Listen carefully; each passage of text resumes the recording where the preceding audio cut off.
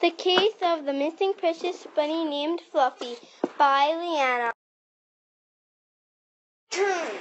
One sunny day, I was coming home from Burdett School. When I arrived home, I went to look for my precious bunny.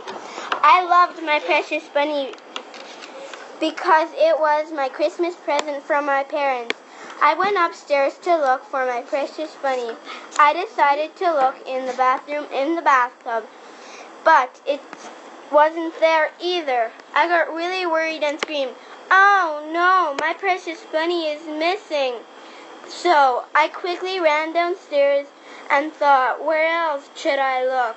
Could Fluffy be hiding in the closet? So I went off to check, but my precious bunny named Fluffy wasn't there. I looked down on the floor. I saw a clue. There was a muddy paw print leading me to the backyard door. Now this is becoming a real mystery. My precious bunny could be around here somewhere. I had to act quickly like a real detective to solve the case of the missing bunny named Fluffy.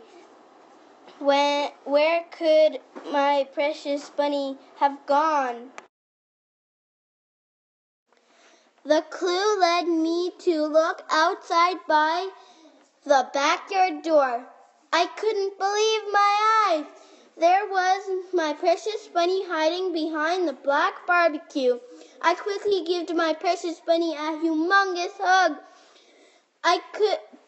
The case of the missing precious bunny named Fluffy was finally solved, and my hard detective work had paid off.